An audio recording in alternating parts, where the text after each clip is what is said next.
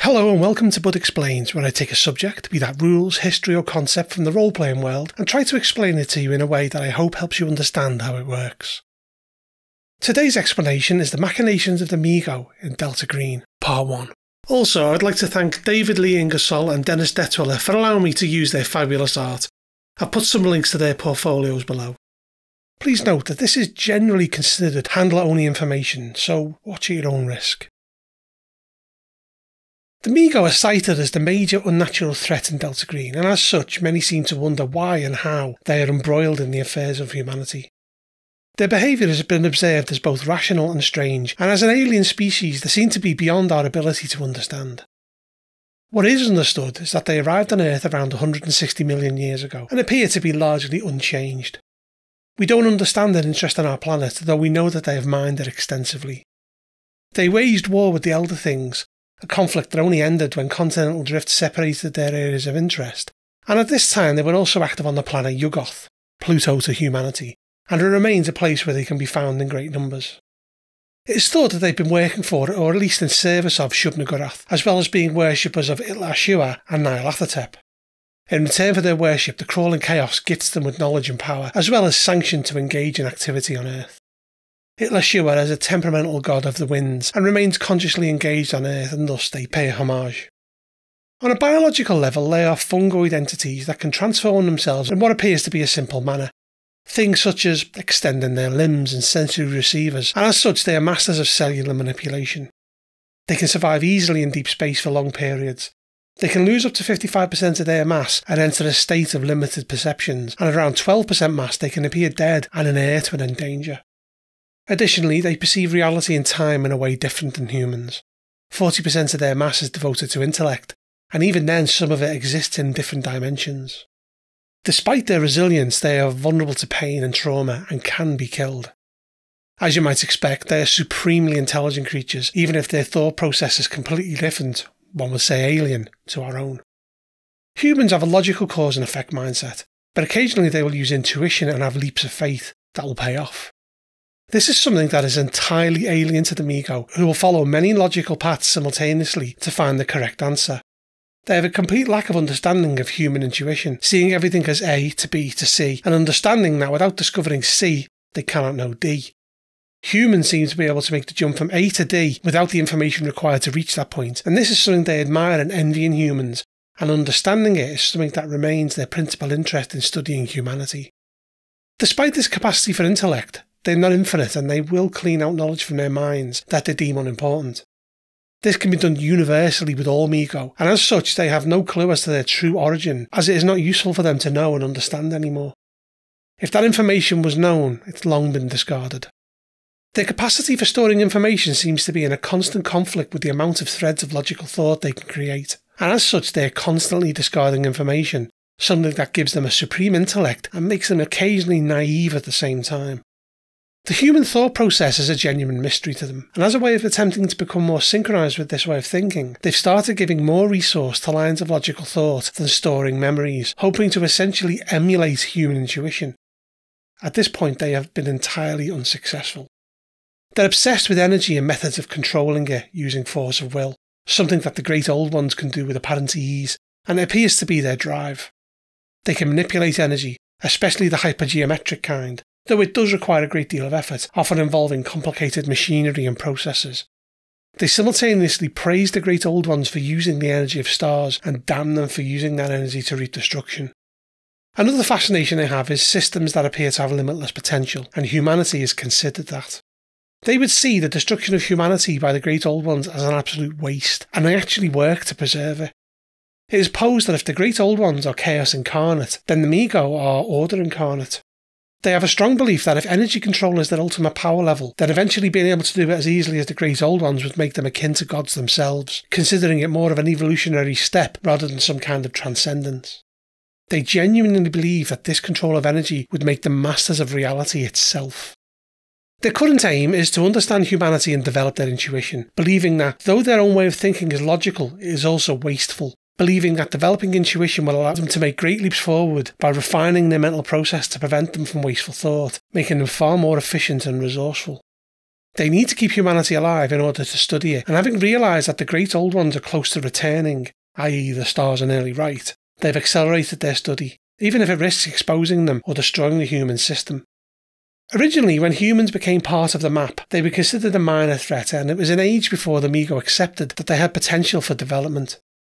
At this point, the MiGo took an interest in them, surmising that they were indeed an open system, even if they were doomed by the return of the great old ones in the future.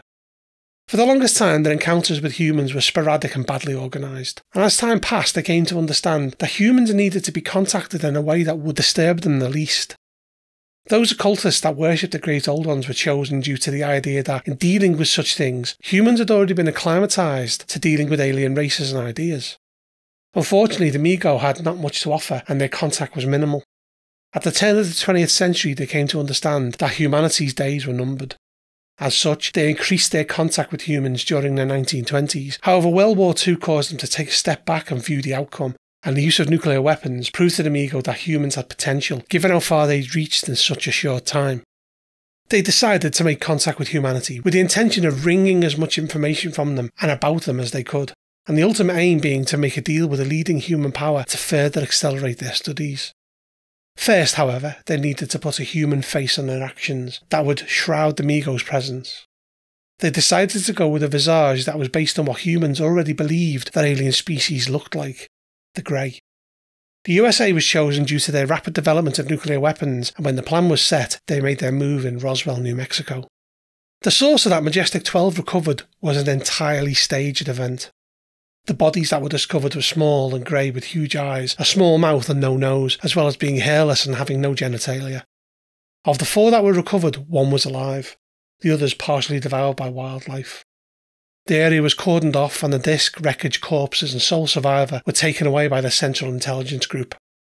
Majestic 12 Special Studies Group 1, or SSG-1 for short, were responsible for studying the 3 alien corpses and the sole living life form. After 3 days of intensive study, the extraterrestrial biological entities, or EBs, were deemed to maybe not even be extraterrestrial at all. They had things like fingernails, fingerprints, and other features of human anatomy, though there were things they did not share. When the head cavities were opened, a smelly green liquid gushed out, showing several small pump organs, and not much more, with a small smooth organ thought to be the brain being removed.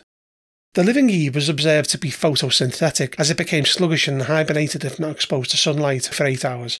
Plant light in its quarters proved this. It was theorised that this green liquid was their blood, pumped through the system and back to the epidermis, making them smell akin to burning cardboard. While Eve was at the base, strange disappearances started occurring. Soldiers and even an entire lab of animals vanished overnight. Several theories emerged from this study. Vannevar Bush decided that they were extraterrestrial, but had evolved so far beyond humanity that only small similarities could be made. Another theory was that they were humans from a distant future who had travelled in a time machine to observe their past, bringing up the fact that the ship had little in the way of supplies to allow it to traverse the stars. The third, less well-received theory was actually correct. It was posited that they were too close to humans to be real, and that they had been created by a true alien race to allow first contact to go smoothly, with the alien craft and crew having produced the exact kind of response that would have been expected. Even to this day, Majestic 12 is unaware of this fact.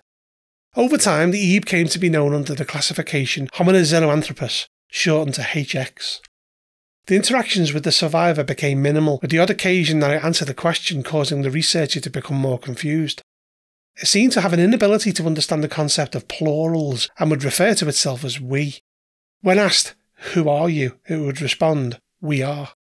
Though they refused to write, they could understand English, and the doctor who gave the mathematics test later killed himself after writing out one of the equations the creature had given for an answer. This equation and its answer were responsible for several deaths in the following 40 years. After the tests, the Grey went to a torpor, and the researchers were afraid they had died.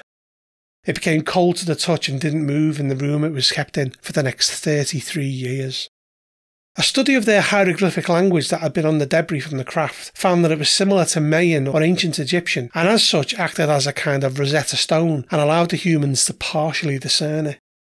It was eventually determined by SSG-1 in 1949 that the Eves had a psychic hive mind, with the likes of writing and data storage being nothing more than nostalgia. They believed that information transferal was instant and complete, though any command structure was indeterminable.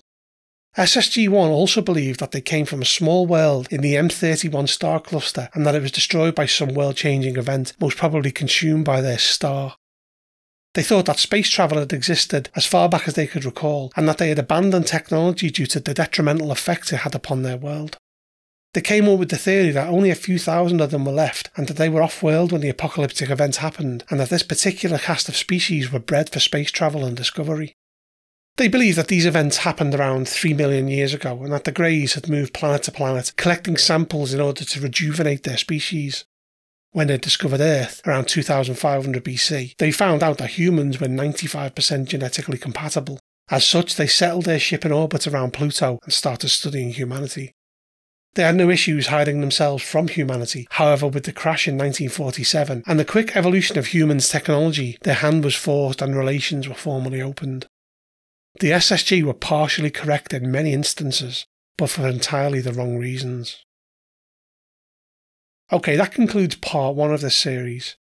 If you found this video useful, don't forget to like and share it, and make sure to subscribe for more Bud Explained videos in the future. Bud out.